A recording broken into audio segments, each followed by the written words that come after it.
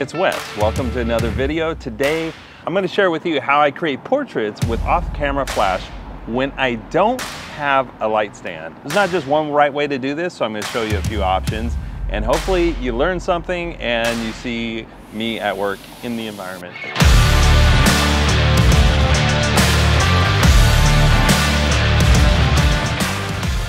Somewhere, yeah. When would ever this be a scenario? Yeah, there you go. Pablo was asking that. And let's say you just have to hike somewhere and you figure it's a very quick portrait session. You don't bring your light stand, but you got a diffuser, you got a light, you got a trigger, and you got your camera. So I'm going to show you how I would approach and how I have approached using handheld flash with an off-camera situation. You're a beautiful person and you're a good person, and if no one has told you that today, let me be the first one to tell you that. All right, today I was thinking about what could be helpful. A lot of people are interested in the Godox videos I have on my channel where I show how to pair your flash, but I've never really talked through how I approach off-camera flash, and I thought, you know, it's something I do in a jam is I do portraits with off-camera flash when I don't have a light stand. More of a run and gun portrait session, so I thought I'd show you a few different ways that you can approach this. So all you need is a trigger, a flash, or a strobe, and some creativity. All right, so let's get into it. Scouting around, and so the location matters when you're gonna do a portrait, obviously. So I have the sun behind me, and I'm gonna get my subject over here around the corner, and he's gonna be backlit using the sun as the backlight, and I'm gonna use the strobe to light up the front of him. And so I have this area over here, there's some trees around the corner, and there's just a little bit of this ivy covered wall that I'm used to help frame that composition. But the thing is, I'm gonna have to shoot a pretty wide lens, and that's gonna be a theme, because if you're holding your strobe, you have to be, you know, within distance where that light's gonna reach your subject. And so if you have something like an 85mm, it's gonna put a lot of strain on getting that your subject to fit in range and the light to reach your subject.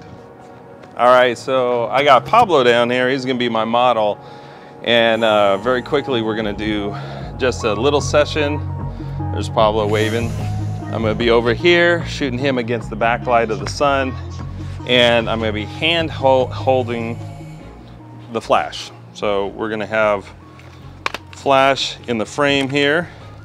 I happen to have a diffuser. Pablo, I'm gonna give him instructions on how to pose, but right now I'm just gonna get him in front of this mighty light called the sun over here. So Pablo, just come and stand like right at the tip of that shadow right there. Yep. I'm shooting pretty wide. I got the 35 on, and I'm just gonna hold the camera like that, light like that, and see what happens.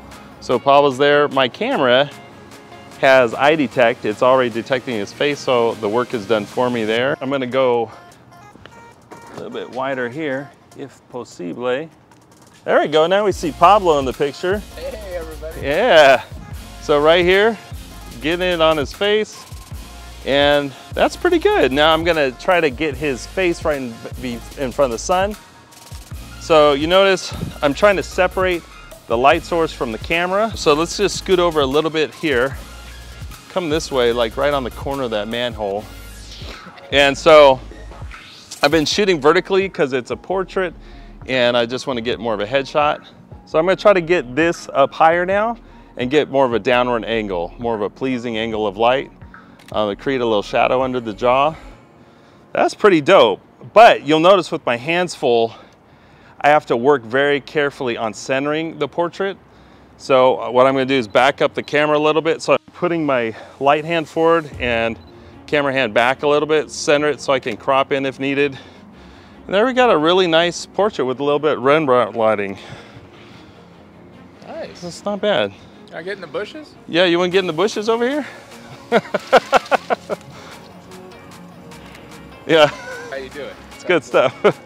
All right, actually come right here and put the shoulder up against the bush. Portrait photographer always has to do hair and makeup and wardrobe. We got some leaves. I got in the bushes. There we go. This is a really nice look. Don't lean too much, more straight up and down. And just remember to always keep talking to your subjects and make them feel comfortable, like you're in control, you know what you're doing. We get the lens flare, the sun flare right on the top of his head.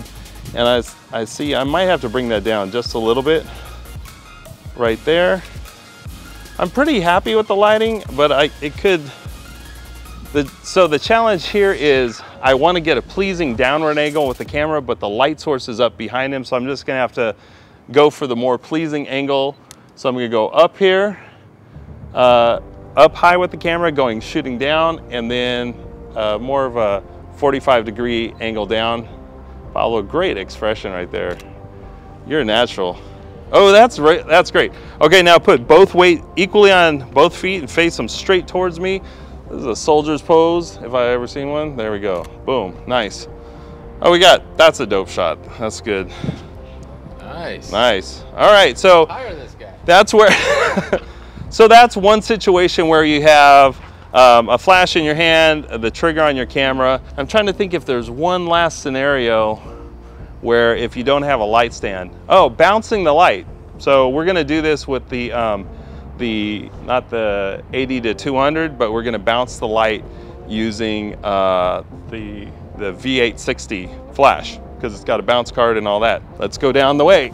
All right, so here we got a nice blank light colored wall behind me. I'm gonna use that to bounce the light off of. Pablo's here waiting to see what my next move is to get a portrait of him with off-camera flash without my light stand. So here I have the V860, I'm gonna power that on. Again, you just gotta make sure you're in ETTL mode with the Wi-Fi signal on. Be red light, yeah, it's red light, here we go.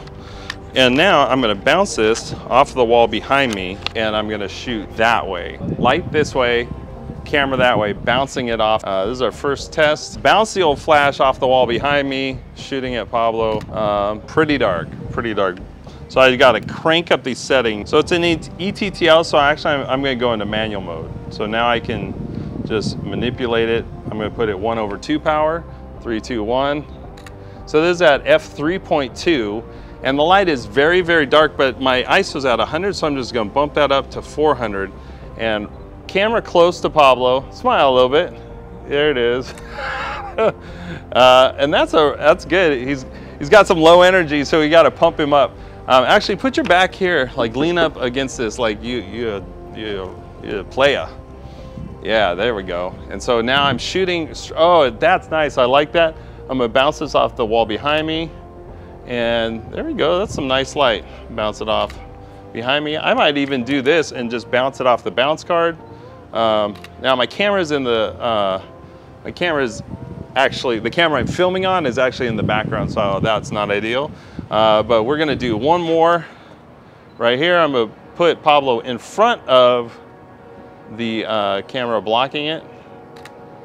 And that's nice. Now turn and look, Pablo's eyes at me just like, dang, I'm a good looking guy. What? This guy? George Clooney, who? Actually, I like, the light's a little cold, so I'm gonna brighten it up 1/1 and a little downward angle, boom. There we go. And that's my secrets for nice. Off-camera flash when you don't have a light stand. I shoot like this a lot of times at events. I just separate the light and go around the crowd and get some nice soft off-camera flash. It's better to me if you have a diffuser. The bounce card is a little bit harsher, but you can bounce off the ceiling. Here there's no ceiling, so I'm using the wall or just the bounce card. The end. Thanks for joining. I think that's it. So like and subscribe.